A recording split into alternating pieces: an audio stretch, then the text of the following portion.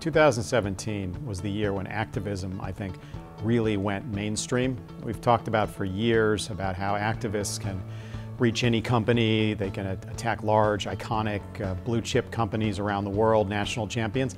In 2017, it really happened. There were multiple high-profile campaigns, companies with significant market caps greater than 50 billion, national champions, iconic companies found themselves under attack from activists.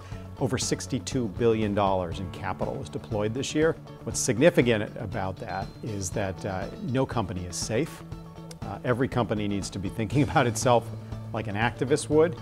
And it also doesn't matter what geography they're in. Activists are looking around the world for opportunities.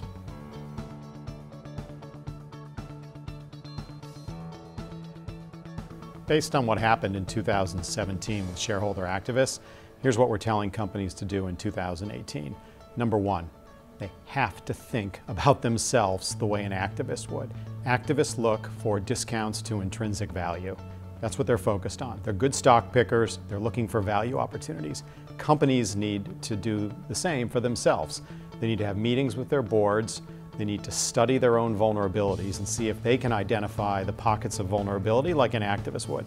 Second thing is that they need to be out in front with their shareholders. Activists derive their influence and their power from their relationships with other shareholders. The other shareholders don't support the activist campaign is dead in the water. So what companies need to do is get out in front, be proactive in their engagement with shareholders, and get directors involved. The final thing is governance. There's a big focus today on governance. We all read about BlackRock's letter. There are other shareholders who put out policy papers about ESG issues, environmental, social, governance issues.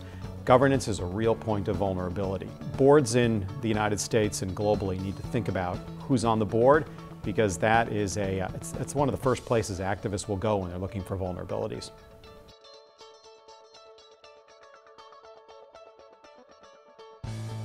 What I think is happening, and it's very similar to what happened in the world of private equity, is that after the early sort of swashbuckling days when private equity guys were described as raiders, you saw a period where private equity firms really started to focus on areas where they were quite good.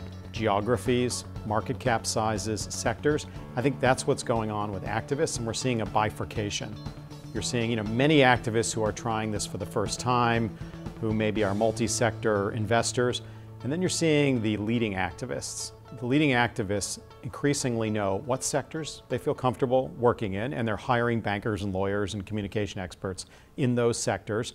They know what geographies they feel comfortable working in, and they know what size company they like. Some of the activists are increasingly running very concentrated portfolios, so that allows them to amass capital and make much larger investments in a select group of companies, and therefore go after the larger companies. If I had to point out any activist who I think is particularly interesting and is in the vanguard of this, it would probably be Elliott. Elliott launched 19 campaigns in 2018.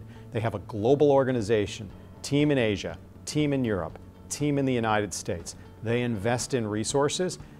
They're 3 times the size of any other activists, and it shows up in the number of campaigns they're capable of mounting.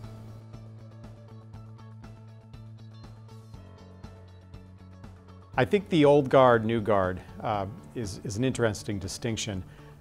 What I'm focused on, and I think Elliott definitely represents the old guard continuing to be the new guard and the leader, but what I'm interested in 2018 are what are the new sort of buckets of capital that come into activism.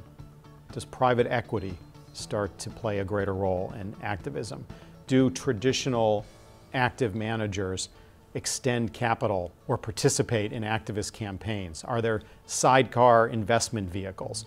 Does an activist come into a story and then call up the traditional shareholders and say, rather than you guys waiting for us to create value, do you want to participate in the value creating opportunity?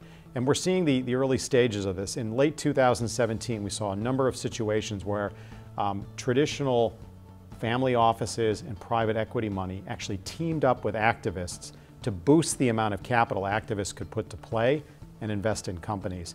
And really what that is what it's saying is that activism is not about a particular limited set of investors who do it or an asset class. It's really a set of tactics. And the question for investors are you willing to participate in it?